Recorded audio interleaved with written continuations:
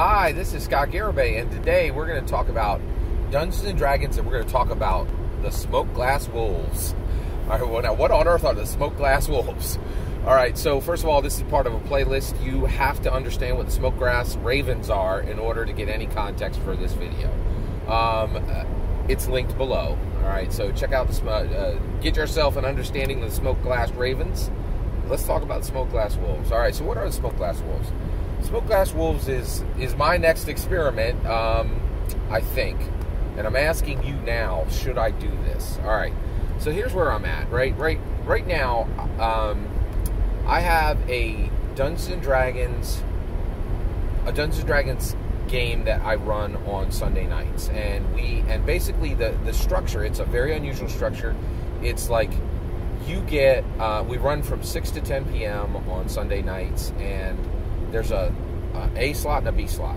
A slot is 6 to 8 p.m. B slot is 8 to 10 p.m. Okay, and you drop in and you get a season. You get 4 sessions to finish your season.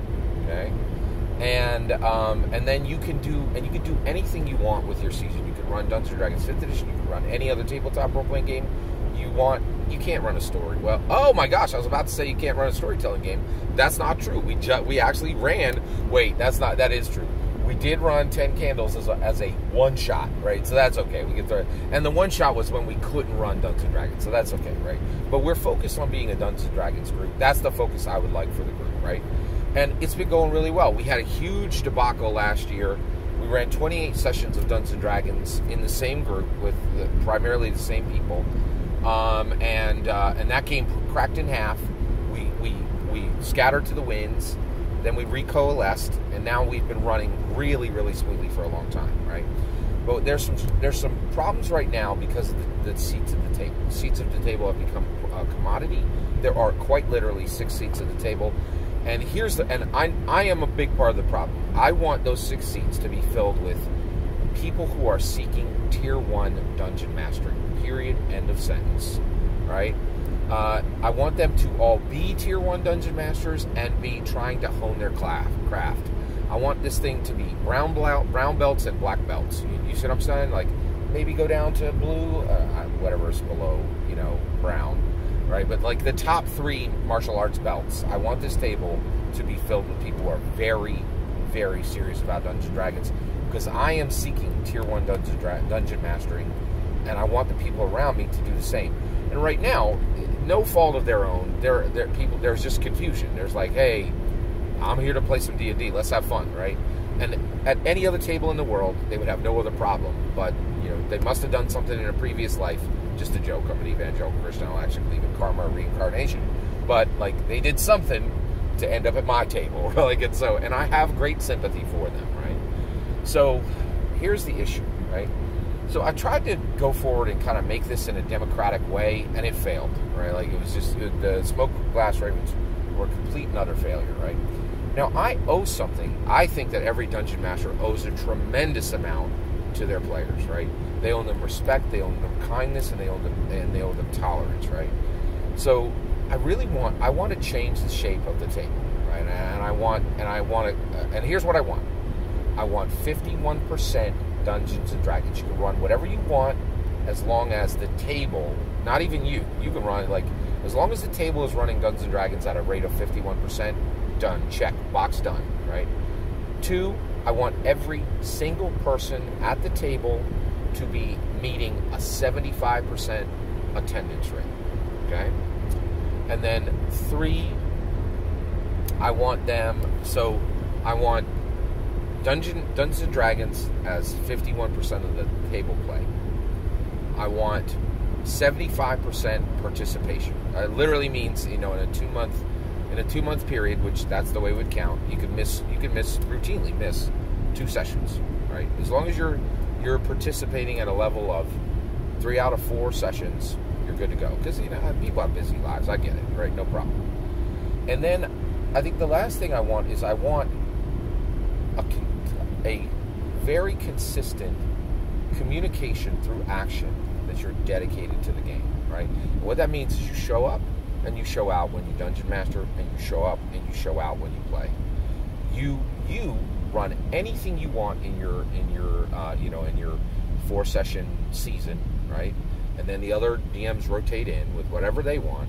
And when you show up at the table, I do not want to hear, I didn't have a chance to prep this week. Like, this should be on your mind, right? And we're there right now. We're getting all of this for most players right now. But there are new people coming in, and there is literally starting to be a squeeze at the table, right? And so at this point, we've reached a point where I want to recraft, and I want to get dedicated dungeon masters at the table, right? And yeah, and that's where I'm at. Now, it would be very cruel and frankly a jerk move for me to just say, hey, we're switching to this new model, right? But what I'm thinking about doing is saying, hey, welcome every single person at the table.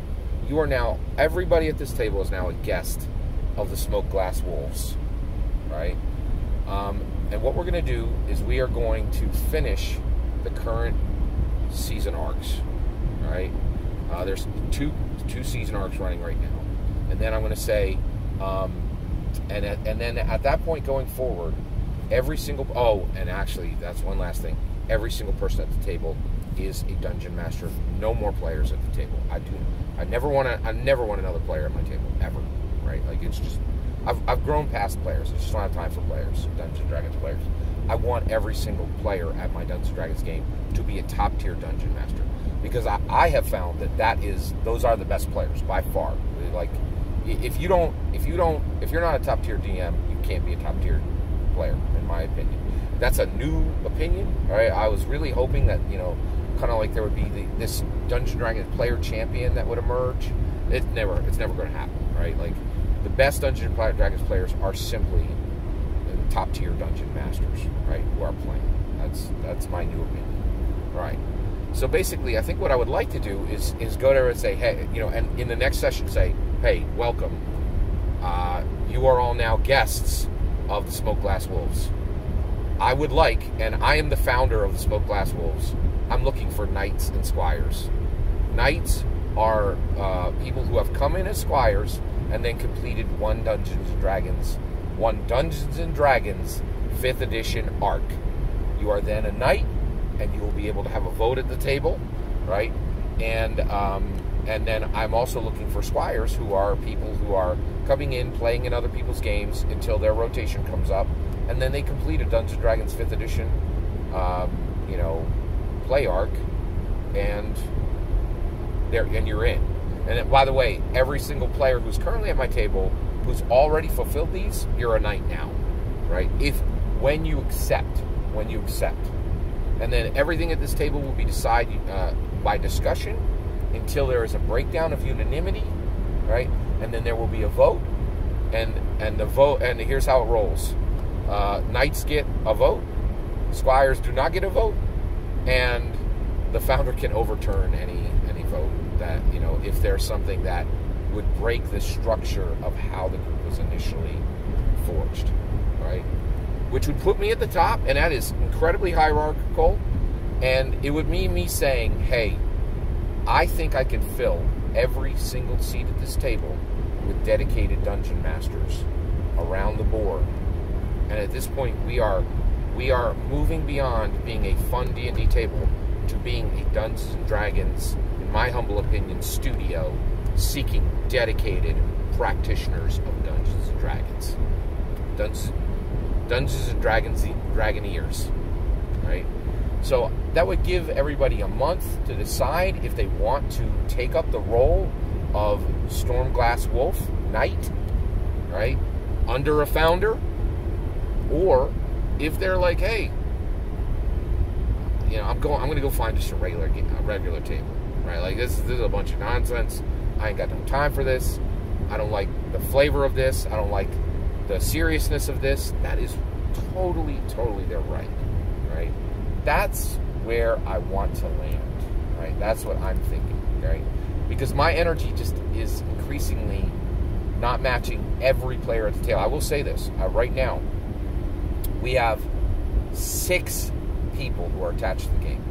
4 of them are firing on all cylinders, right? And I think I will get 2 of them to come through. I don't know which, right? And come through and be a Smoke Glass Wolf night, right?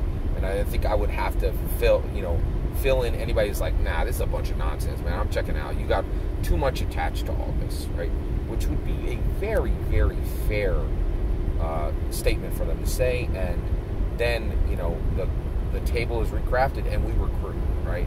And I have plans for recruitment, right? And I think I could fill the table with these restrictions.